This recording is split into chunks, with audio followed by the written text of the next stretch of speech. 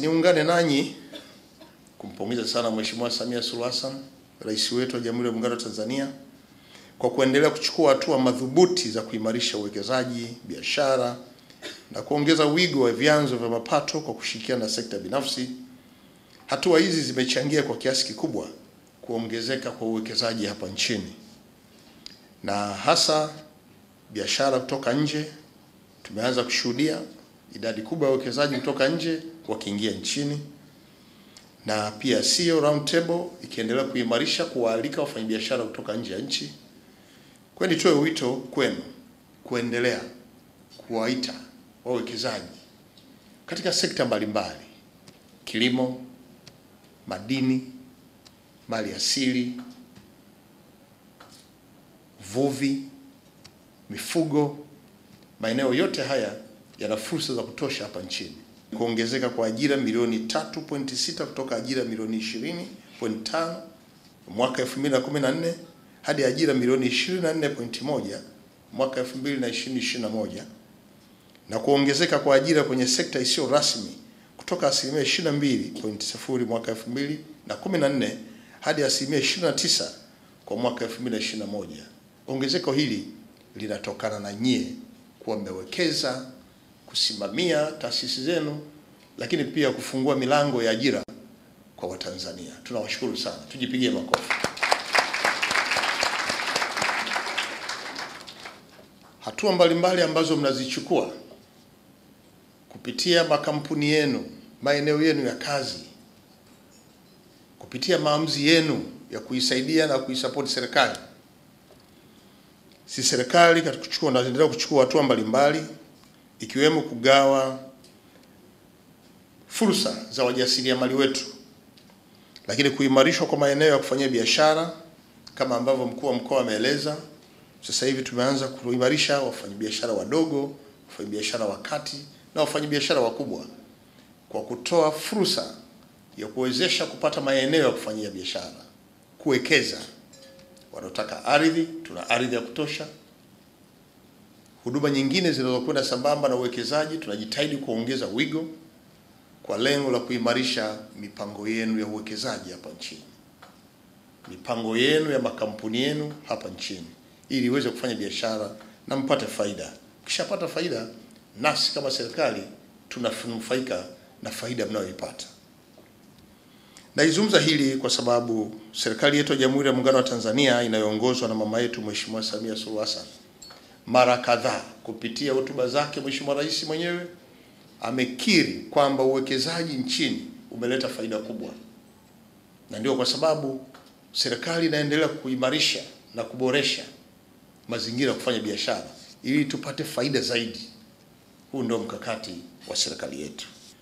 Ndugu wageni waalikwa, kama ambavyo mnafahamu, Novemba 2021 Mheshimiwa Samia Suluhu Hassan, Rais wetu wa Jamhuri ya Muungano wa Tanzania, alishiriki kwenye mkutano wa wakuu wa nchi duniani kuhusu mabadiliko ya tabia nchi maarufu COP26 huko Glasgow, Scotland. Katika mkutano huo, Mheshimiwa Rais azilikumbusha nchi zilizoendelea kutimiza wajibu wake wa kuchangia dola za Marekani bilioni 100 kila mwaka kwa kusaidia uhawilishaji wa teknolojia kwa nchi zilizoendelea. Lakini vile vile alielezea utayari wa Tanzania katika kutekeleza mpango wa kupunguza hewa ya ukaa kati ya 30% na 35% ifikapo mwaka 2030.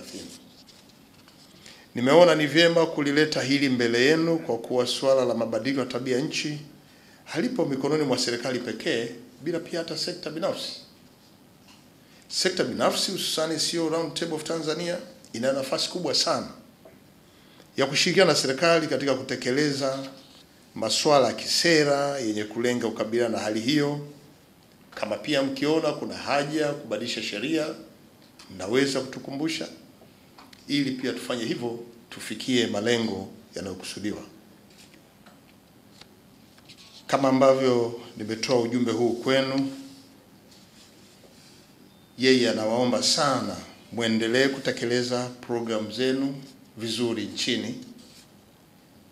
Tayari serikali ambayo inaongozwa na yeye iko inaendelea kujenga mazingira wezeshi ya kufanya biashara nchini, kufanya maboresho makubwa ya uwekezaji nchini, na Mheshimiwa Rais ana matumaini makubwa na jumuiya hii kwamba itatoa mwelekeo mzuri wa kufanya biashara hapa nchini, na kwamba mtachukua nafasi hiyo ya uwepo wenu kuishauri serikali namna bora ya kuwezesha kufanya biashara nchini. Tumpigie makofi Mheshimiwa Rais. Na kama ambavyo mnafahamu, serikali ilifanya mapitio ya sera yake ya taifa ya mazingira mwaka 1997. Lakini nakuja na sera mpya ya mazingira ya mwaka 2021 ambayo tunatarajia sasa kuitumia kwenye mabadiliko yetu ya kukabiliana na hali hii.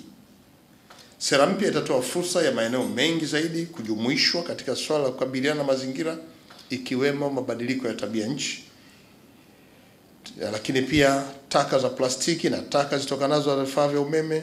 Haya yote ni maeneo ambayo Tanzania inakabiliana nayo. Hivyo basi, nitoe wito kwenu kuiunga mkono serikali katika kutekeleza mpango mkakati wa kitaifa wa mazingira, yani National Environment Action Plan, kwa kutambua na kuwekeza katika fursa yenye mwelekeo wa kukabiliana na changamoto hii. Naamini kupitia CEO Roundtable of Tanzania tunaweza kufikia malengo yetu, na sisi bado tunawaamini sana, hasa kwa mchango mkubwa mnaotoa kwenye mbinu na mipango ya uwekezaji nchini. Kwa upande mwingine, serikali inawapongeza sana kwa kuendelea kuhimiza matumizi ya fursa za kimazingira ambazo zitasaidia kupunguza athari za mabadiliko ya tabia nchi, hususani kupunguza uzalishaji wa hewa ya ukaa kwa 30% na 35% ifikapo mwaka 2030. Na hii tunaitarajia kuifikia hatua hiyo kutokana na utekelezaji mkakati ambao tunao, ule mkakati wa nchi wa kukabiliana na mabadiliko ya tabia nchi ambao pia unaanza mwaka huu 2021 mpaka 2026, the National Climate Change Response Strategy, ambayo pia imeandaliwa na ipo na ndio tunayoitekeleza sasa. Kwa hiyo ni matarajio ya serikali kuwa mtaongeza uwekezaji kwenye sekta zitakazochangia kupungua kwa gesi ya ukaa, ikiwemo misitu, nishati, usafirishaji na kubadilisha taka kuwa nishati, na namna nyingine yoyote ile inayofaa.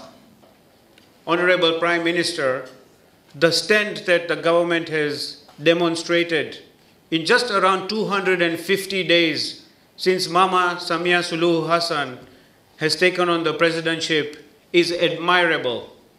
This is the fastest we have seen Tanzania progressing. We also want to thank you. We want to thank the government for allowing us or empowering us so that we become a force for good, not only for Tanzania, like I said, but a force for good for Africa in overall. From our side, Mheshimiwa, I believe this year we will hit 170 CEO members by the time we end this year.